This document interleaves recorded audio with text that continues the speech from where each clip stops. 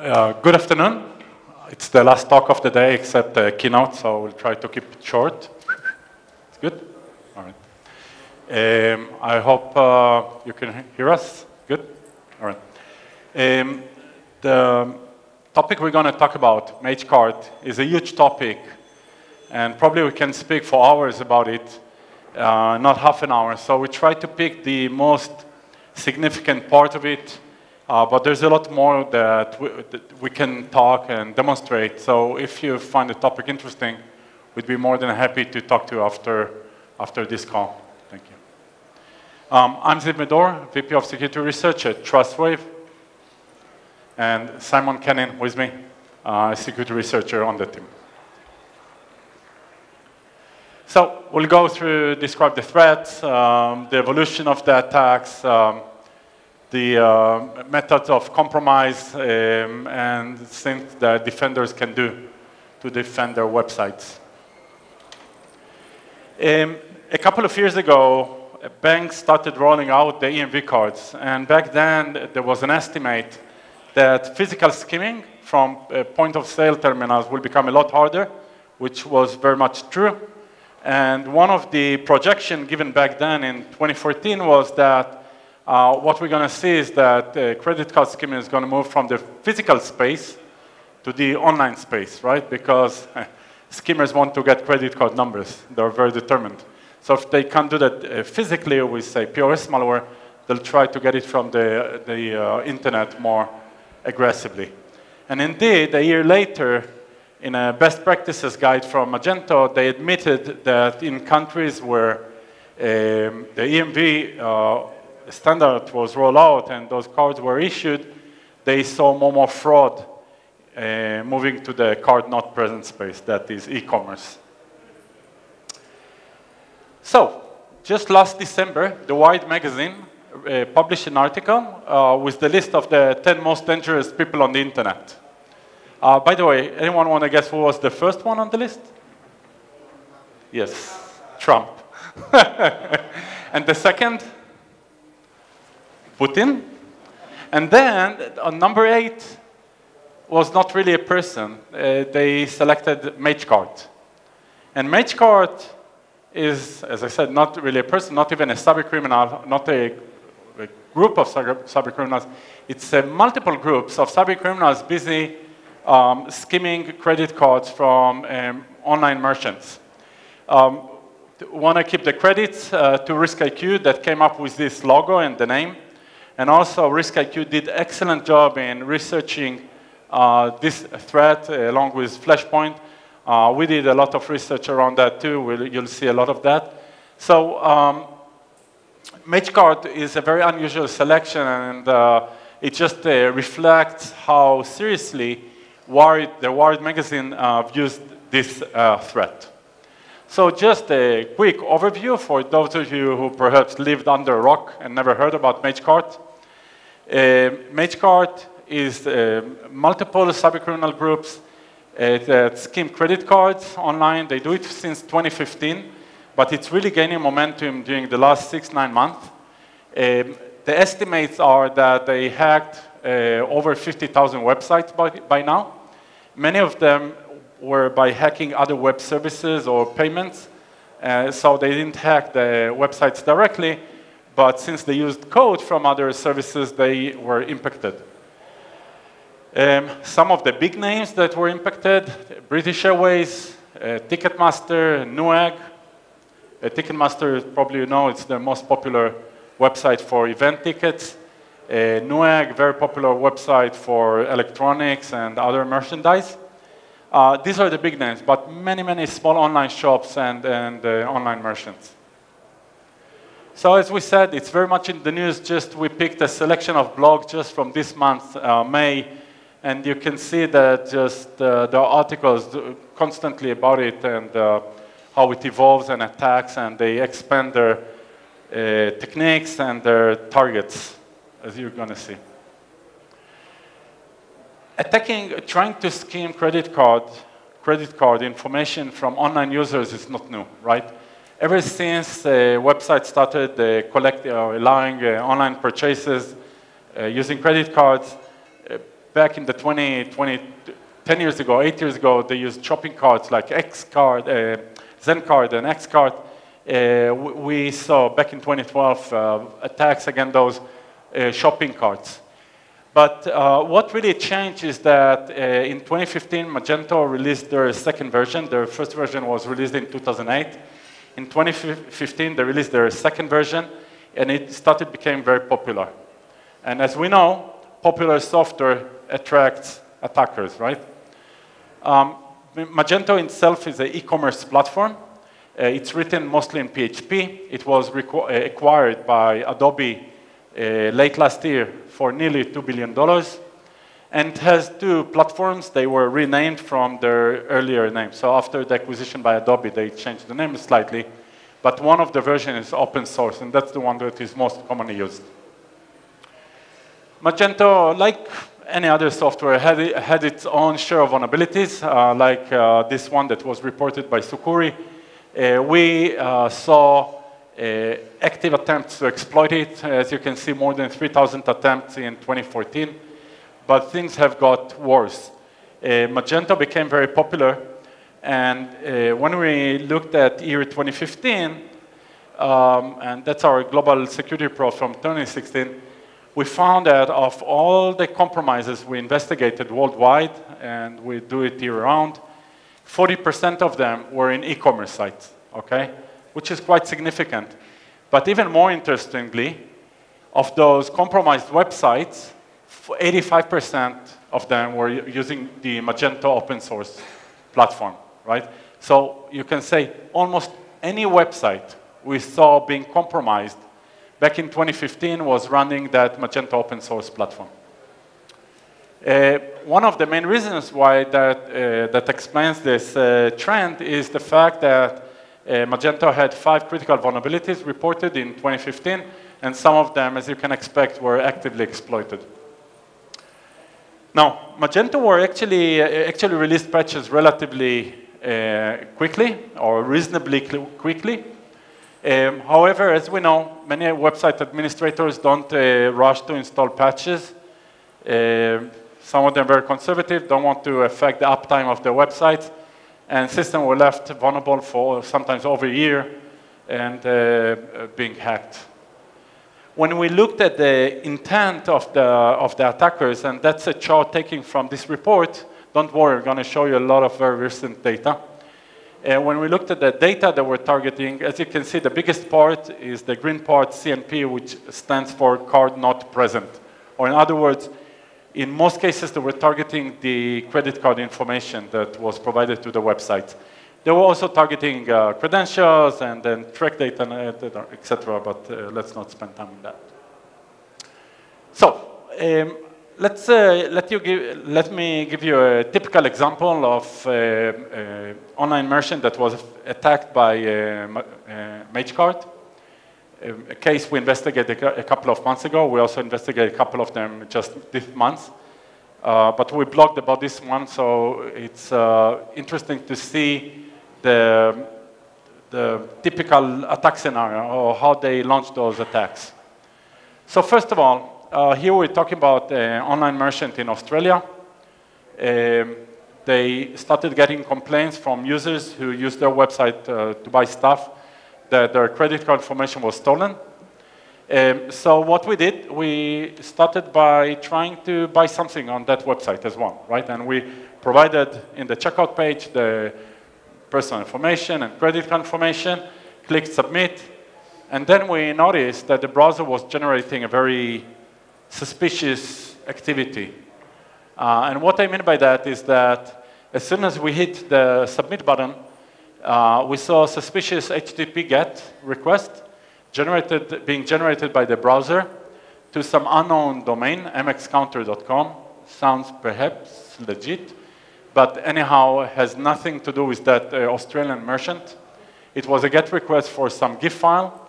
It was followed by a blob, a long base64 encoded string, which was very unclear what it contains. So, you know, the first thing we did is to decode it, right? And what we saw, that it was basically a serialized data. All the information we provided, the personal information and the credit card information, was actually included there. All right? So clearly, there was some data exfiltration going on here. How that became possible for them? So what happened, we found that a malicious script was injected into that website. As you can see at the top, it's a bit obfuscated, but after the obfuscation, it's very obvious that they manipulated DOM, added a script that scripted from that domain, mxcanto.com, click.js script. They always pick names that look very legit, click.js and things of that sort. The screaming script, if we look at it more deeply, it was still active, we could fetch it. Basically captures in live while as soon as the user provided it, captures it, stores it in a JavaScript dictionary called data, and codes it in base64, that's the B2A call at the bottom, and sends it to that domain. All right? Recently, and that's just something we saw last week, we saw that sometimes they don't just encode the data, they also encrypt it with an RSA key. So they're trying to keep it even more difficult to decode the data exfiltration attempts. mxcounter.com, even though it might sound a quite legit website, is a website that was quite recently registered in Kiev, Ukraine. Clearly, Australian merchant wouldn't had no intention to make requests to Ukraine. So it was part of that skimming attack. Now, when we search mxcounter.com to see if it shows or included in any other website out there, we found it on 46 other websites. So that's quite typical to Magecart. They register one domain, use it for a while, and it's used to skim data from many different websites. And then after a while, they switch to another domain. So the fact they don't register that many skimming domains actually makes it a little bit easier to fight it, because we can sinkhole or take down those domains, which we do on a regular basis. We work with the abuse CH team and Shadow Server on that. All right, so I started by talking about the Magento vulnerabilities and the fact they were exploited, but over time, people did install the patches or use the patch versions of Magento. So their next target was the marketplace for Magento. Now, Magento has an extremely active marketplace. As you can see here, it's a screenshot from 2 days ago. There are nearly 5,000 extensions for Magento. There are dozens and dozens of new extensions every month. Many of them are created by fairly unknown software vendors. And even though some of them are for security, many of them are vulnerable. Here is an example. We saw back in 2015 a utility called MagMe that its main purpose is to easily import data into Magento databases. Had a directory traversal vulnerability, and it was attacked in the wild. Threadpost wrote about our finding, and then a day later, we found an article on the dark web written in Russian, which was a word-by-word translation of Threadpost mentioning our finding. As we know, it's not just us, the security researchers, monitoring the bad guys. They also monitor our blogs and our publications, because they want to know what we know, and they might want to use, perhaps, some of the new things that are being published. So by the end of 2018, there were about 20 different extensions for Magento that were actively exploited, as you can see here from this article from ZDNet. And then the story continued. The next thing they moved to attack are web services. Web services are not just extensions. Web services are vendors that can provide scripts that do additional stuff for websites. You can see here a list of about a dozen third-party providers and what their solutions around advertising, product reviews, chatbots, legit chatbots, e-commerce conversion, so on and so forth. Many different services that are very handy for e-commerce merchants. The problem is that the way that works is, in most cases, the website dynamically fetches scripts from any of those services, and once they get hacked, the website is impacted. So, for example, if you looked at Inventa, they provide a chatbot. You know, when you connect a website and the window pops up asking you if you want to chat with their customer service or marketing people or sales people. Inventa provides such a chatbot. They were hacked, and that's how Ticketmaster were affected. So Ticketmaster were never breached directly, but since they fetched code, JavaScript from Inventa, they managed to inject malicious scripts through that channel. So that's why we call it web-based supply chain attacks. The list of about a dozen web providers you see here are just from 2017, 2018, again, based on the article from RiskIQ, an excellent article. But it didn't stop there. If you look at May 2019, this month, there were another 7 or so providers that were hacked. All right, so we're talking about very, very active threat groups. The online payment industry in general went through some evolution in the last couple of years. Until 2012 or so, most online stores used a store and forward model. What that means is that when you wanted to buy something, you provided a credit card, they accepted it, they stored it in some local database, and they sent it to a bank or some financial institution to do the actual transaction.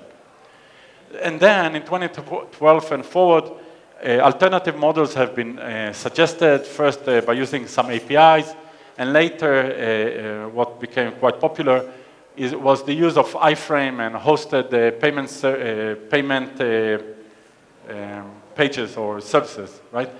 So the important thing to understand here is that in the last model of iframes, the merchant doesn't get access to the credit card at all anymore. The whole interaction is between the client browser and the PSP, the payment service provider. So that also impacted the way the skimming can happen now, because they can't skim from the website directly anymore, right? Because the website just doesn't have access to the credit card information. Instead, they have to skim from the client browser. So let's summarize the evolution of those Magecart attacks over the last 3 years. First, there were many websites implemented over Magento. People browsed those websites, and since Magento had some vulnerabilities, they were used to skim credit card information to the Magecart domains and servers. Then they started exploiting the extensions themselves for the exact same purpose. Then web providers started providing scripts for a variety of purposes. And once they were hacked, malicious scripts were pushed down from those providers down to the client machine or browser, and the skimming was happening from the client computer directly. And it's not just about Magento. Recently, we see that they're expanding the list of their targets to other CMS systems, such as Cloud CMS and some other ones. So with that, Simon's going to tell us more about the methods of compromise. Thank you, Ziv.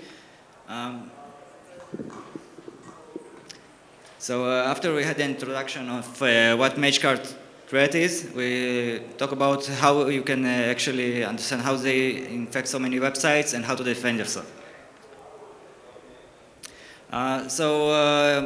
Like Ziv mentioned, most of the websites are missing security patches, either for the CMS, for Magento, or some third-party extensions they use, or for the operating system itself.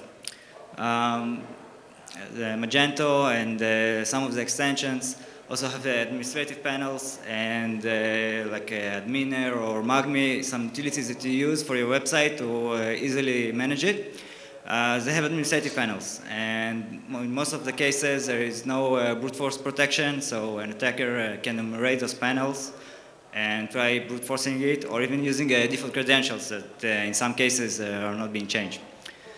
And lastly, there is in many cases no user input validation. For example, the extensions that you mentioned, They had user input bugs that we'll talk about in the next slide about unsafe serialization. And there could be also XSS in the injection and SQL injection as well, that attackers could inject code into a website. So this is an example of a PCI forensics report that we did in Trustwave for also Australian merchant. And it's not the only one, there are many, see them later. But you can see highlighted in red are the main issues that, can you hear me? Yeah. Correct? Okay. So the issues that highlighted in red are mostly the same in all the reports. The software is not up to date, and mostly all those small merchants are using shared hosting. So if some other website on the shared host was compromised, attackers can move and inject to the e-commerce site as well. And there is network traffic that show payment details are being sent to a third-party domain, fathom.com, which is not located in Ukraine or Eastern Europe, but in Central America. Like Ziv said, there are many actors that are trying to do this skimming method, and they're located in different geographical locations. So, yeah, there are many reports. Some of them are more recent, and like I said, they're pretty much the same issues on all of them. So data serialization. This is the reason for so many 0 days that were in the Magento extensions. In a nutshell, serialization is when you convert an object into a byte stream representation, vice versa. And if you don't actually check the input from the user, and the user can control the input, he can inject malicious code that eventually, when you pass it to the function, it will be executed and run on the server. There are many different, in each language it's being done in some different way, like the tool, YSO serial, you can check and maybe understand more about how this is done. But in these cases, are mostly PHP unserialized errors. So you can see on the right a typical fix for this. Just simply don't use serialized and unserialized. Just use JSON encode and decode. It's much safer. Another thing to mention about the Magecart group is that the hacking efficiency. Like Ziv mentioned earlier, they try to expand their attack surface as much as they can, infecting third-party providers, and they do something similar in how they inject the code. Now Magento has different classes, and there is different payment methods, and there are, like this example, there are 5 different payment methods. Instead of injecting the code to all of them, they injected to the master class, so all those classes inherit from it. So they simply went to the source, so they just simply injected in one place instead of many. And this is how it actually looks like. So we have the clean version of the same class, and the malicious version of this class after they injected their code. And in this case, we're kind enough to name it the send-cc number. Sometimes it's obfuscated and less trivial to see that, but they just simply hook on top of the Magento code to send all the credit card data to the servers. So how we can actually defend ourselves against the threats and similar attacks? I mean, we're talking here about e-commerce website, but this can be done against some other websites as well. The attack methods are fairly similar. So even if you don't have a commercial e-commerce website, you should implement those defense mechanisms. So first of all, the obvious, you need to make sure that your web server and the operating system and the software is all up to date. If you, for example, extensions, if you don't use an extension, so why to have it installed? It's just a more wider attack surface for an attacker. There could be there is some known attack for this extension today, but when someone will research it, they will find bugs. So just remove unintended extensions. The checkout page in your website should be as much as static as possible. You shouldn't load any third-party scripts in there. It should be just payment, and that's all. Today and yesterday, there are many talks that cover these topics as well, so I don't go in details. CSP and SRI are very important things that you need to implement that they could minimize or even protect you against a breach. Yesterday, Lucas from Google was talking about some even newer techniques that simply won't allow loading code from different domains or if the integrity of the script has been changed. So check those two out. They could help you against a breach. And of course, if you have full access to the server, you can deploy a WAF, obviously, a web application firewall. We trust using mod security. And we deployed several layers of defense, like an onion. So first of all, we block the CVEs, the bugs itself, get specific attacks. Also, we check for known IOCs and domains that are being used. And we also did fuzzy hashing, which is looking for a partial match for a known block. And we actually,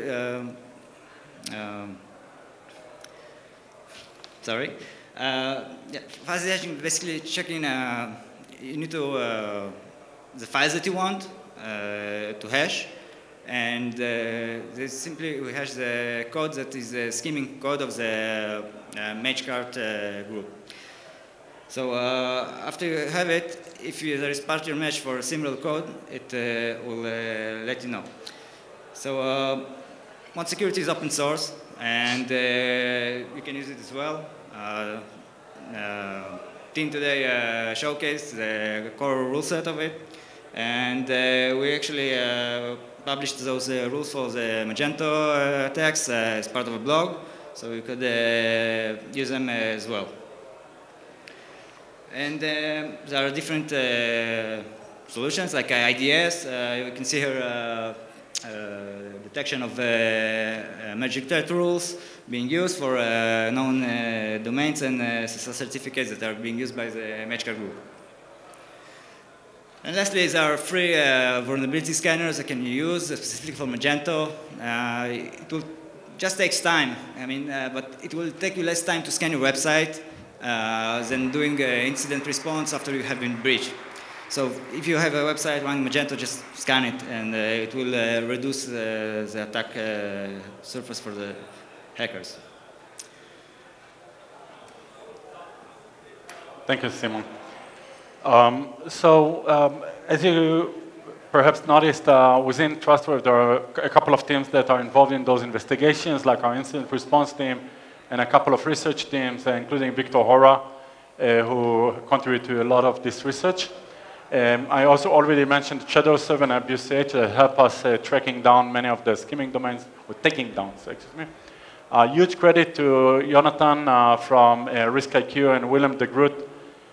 Both of them are excellent resources and researchers for this threat. And also Colin Martin from HBC for reporting domains to us. These are great resources about Magecart. Feel free to take a photo. Many of them continuously publish blogs and articles about Magecart. As you saw, it's an evolving threat. So almost every week, certainly every month, there's something new about how they launch those attacks. So to summarize, Magecart is a mega threat affecting a very large number of websites. Its evolution responds to the evolution of the security standards and the online payment industry in general. Overall, we see common security issues that allow it to be successful. And pretty much it's the same steps and actions that can minimize the risk of being affected. Bottom line, as many attacks, especially wide-scale attacks, great collaboration and information sharing across the industry help a lot. And there are some good resources, as you saw previously. So with that, we're done. Any questions? Yes, please. What actually happens after one of these sites get hacked? For instance, some JavaScript that is compromised to a third party. Like, who picks up the bill? Is anybody getting fined? Or what's Yeah, so the question is, what happens once they manage to compromise a web service? What we see most commonly is that they embed their malicious script within the script that the web provider provides. So when the website's dynamically, like you think, for example, Ticketmaster, how they use the chatbot, they fetched scripts from Inventa. Those scripts included the malicious code. It was pushed down to the client, and from there the skimming happened as we started. So the bottom line is almost always trying to skim data from the client, and almost always when they do the checkout process. Sorry, what I meant is at the end, British Airways or UX, do they get fined, or do they have to pick up the credit card losses of the people that got skimmed, or? Who pays for the theft, I see. Well, that depends on the contract, perhaps, between the user and the website. As far as I know, in most cases, the website is not liable, or at least it will be very difficult for users to sue the website. In most cases, the credit card company will issue them a new card. And if it's being abused, then they will try to cancel those transactions. Whether that's going to be successful and how pain they're going to go through to get that money back, well, that really can vary a lot. Other questions? Yes, please. Are there any public or private sources of threat intel, if you will, of these activities, if they're still going on, and spike and things like that too? Yeah, so the question is about threat intelligence. One of the best sources is RiskIQ. Have a portal called Passive Total, which you can register, it's free. And there they have the list of skimming domains published continuously. For the last count I saw was over 1,200 skimming domains. So it's a large number, but it's not terribly large. It's still very manageable. Other questions? No? All right. Thank you very much.